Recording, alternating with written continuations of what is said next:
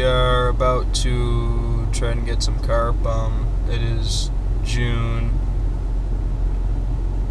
16th, I believe. We're heading out to Green Lake to see if we can catch some common carp and possibly a mirror if we get lucky. It's about 65, 70 degrees and it's been raining all day, but hopefully we'll hook into them because we should know what we're doing. So wish us luck, and we'll see what we can get.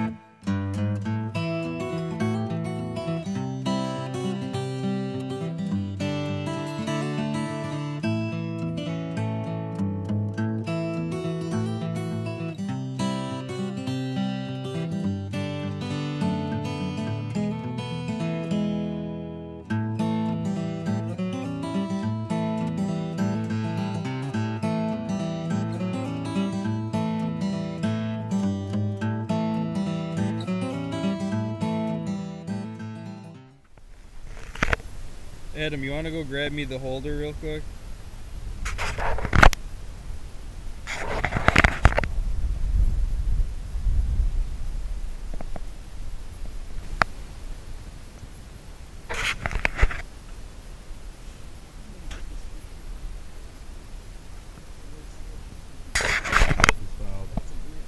Is it? Is it?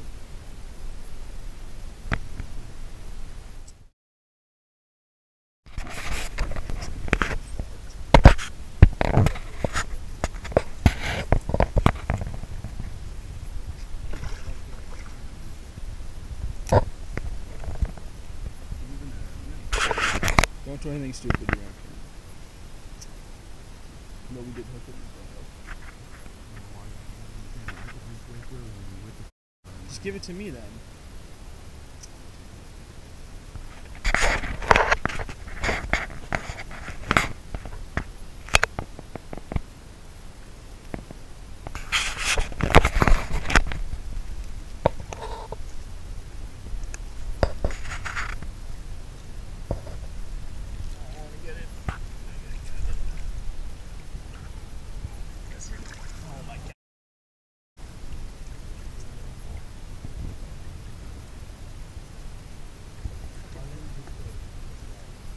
Oh, look,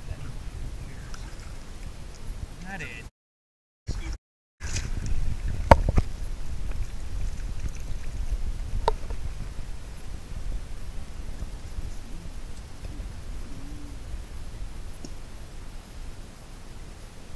Well, at least they're in here. I don't know why they're not biting.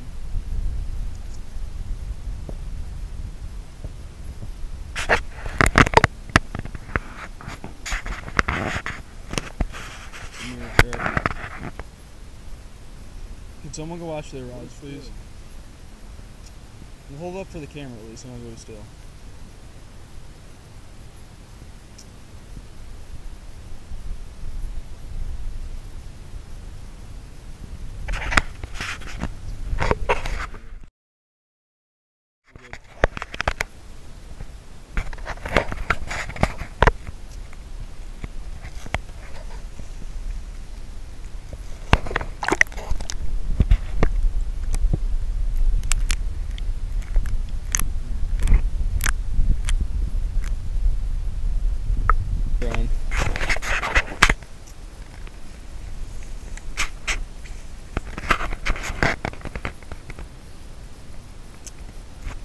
Dude, this is crazy. I think this is going to be good stuff. I gotta back out because I can't see you getting the corn and doing that. This wide angle lens makes it look professional.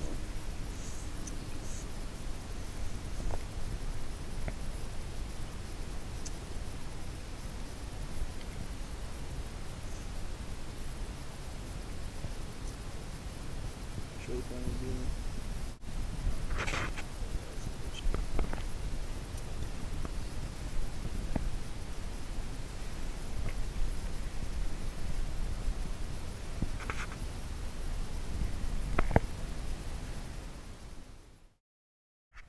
Mike, can you reel those rods in? The corn's knocked over. That's alright, that's alright. Adam, don't put that now. Mike, we got a school of carp moving in. I told you to throw it out there. Might have been the one that stole my corn. Who knows? Alright, just set that down. Dude, that's like the little baby that we found at Green Lake. Put some on top so it doesn't be a douche with that rod. And what you looking at? Are you looking at a carp right here? Oh yeah, right in there. That's right. It's a new leader that I just tied.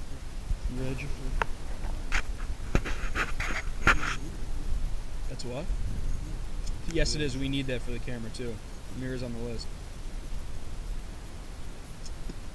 All right, Mike. Can I sneak under you real quick?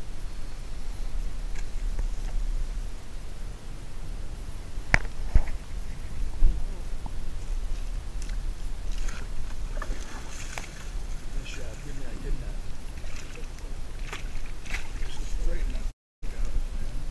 Really? We gotta get that. Let's show the hook.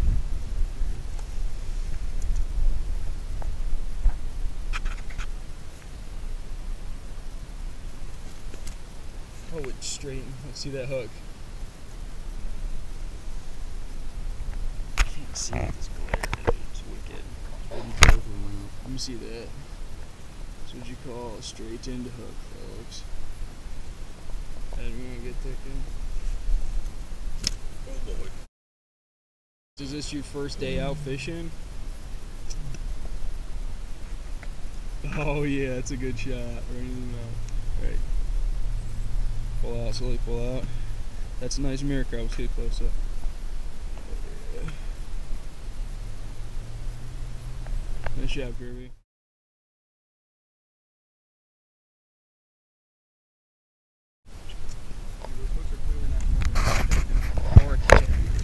Okay. Point.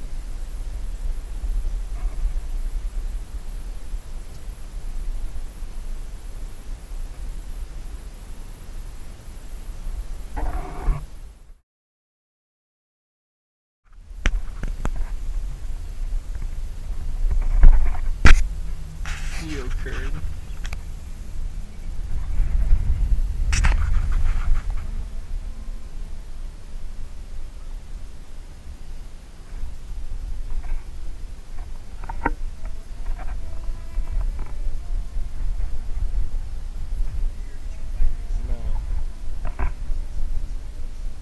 Yeah, they're both pretty close. Yeah, right. No, they're both close. They're both right where you feel. Yeah, you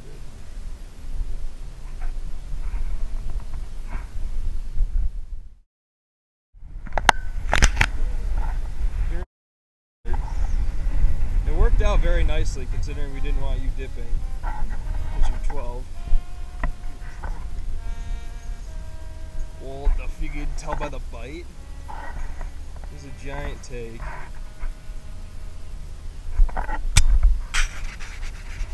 Can't see.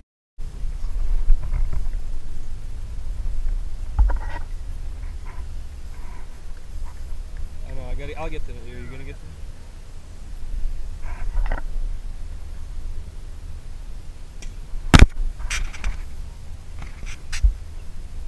Don't step on any rods. I'll try not to. Great. There you go.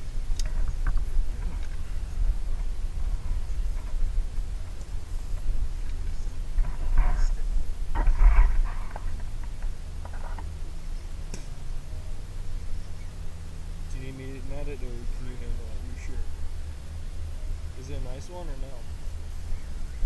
I told you to get one, Tim. You go, no, dude, we ain't gonna get one. You're never right. That's what we needed. Now we can go home.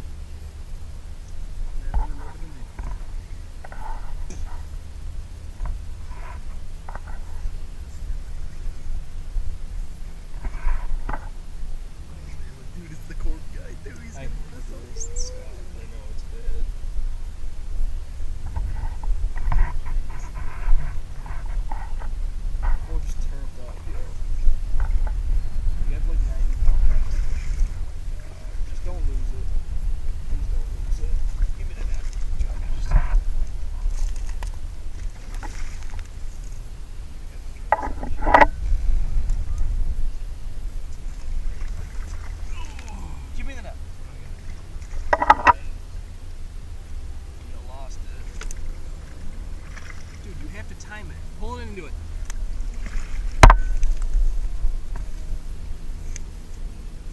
Hope I hit on the fish, but that's a fat carp, dude. Right.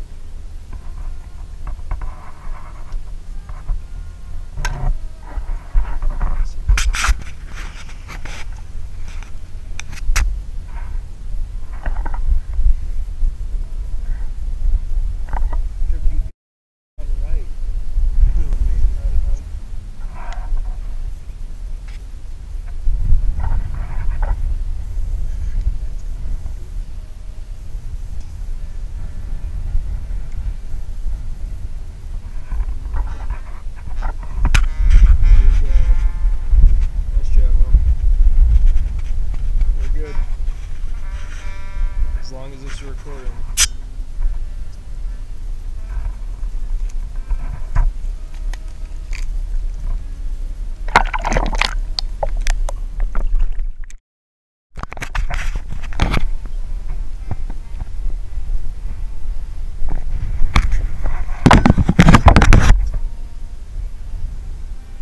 Here, get like me and that. You sure it's recording? Mm-hmm.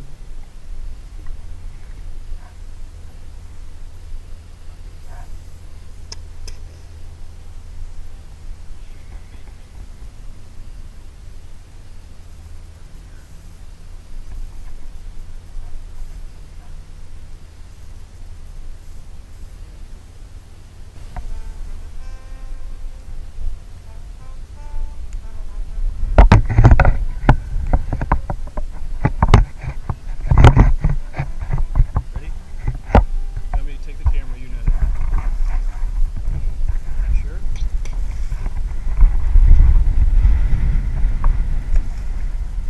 It's like upside down. Ready?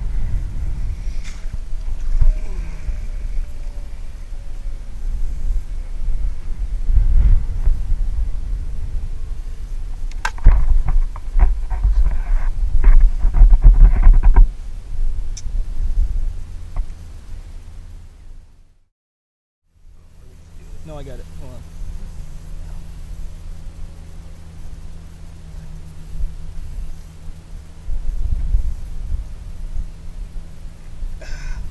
It's in my fingernail.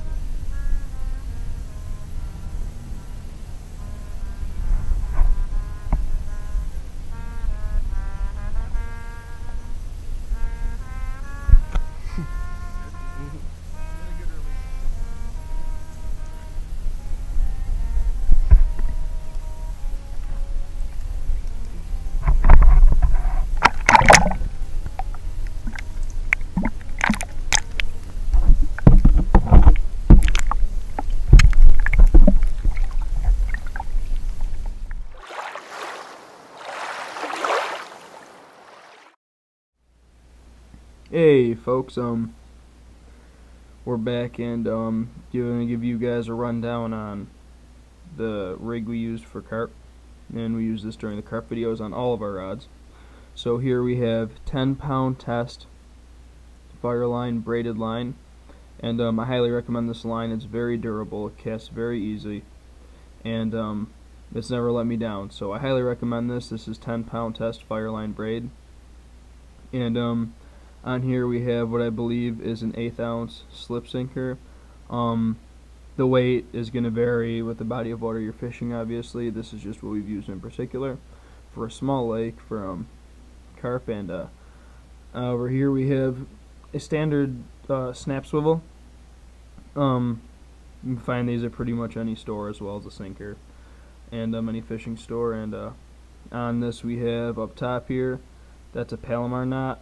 And we have this swivel attached to a snell tied, and that's just a double overhand knot. This is how you get this loop here.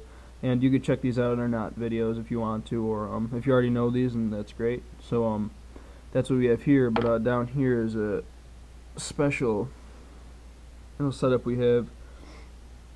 This is a double snell. We have 2 hooks on here. And what we generally do is on this hook is the bottom one, we put the corn, and what you do is you stack this up with about 6 or 7 pieces, and this top hook just dangles bare. We found that this drastically increased our hookup percentages and reduced our missed hits greatly. So I recommend this rig. It's definitely helped us a lot. We've been doing this for a while, so this is definitely the most effective hook setup we have. These are, I think, size 6 or 8 hooks. I mean, you can find something similar to this, similar size, whatever works for you, because all different bodies of water are going to have different fish and different conditions. So but this is what we used for the small lake where we were fishing at, and most importantly, the bait. So what we have here is whole canned corn. Any brand, pretty much anything. Doesn't matter if it's white, doesn't really matter if it's yellow. We catch them on both, and just make sure it's whole kernel, cream corn. Like, I don't really even know how you would use it. It's just like all mushy. So yeah, don't make the mistake. Make sure it says whole kernel. And so yeah, that's that. And I would probably buy about one of these for every time you go out. You're gonna be chumming a lot. So canned corn on this rig, and we should have you guys hooked into some carp. Any questions, feel free to PM, comment, rate, subscribe, obviously. And we hope you liked the video, we hope you enjoyed the rig, and most importantly, we hope you learned something. So take care, guys, and we'll catch you next video.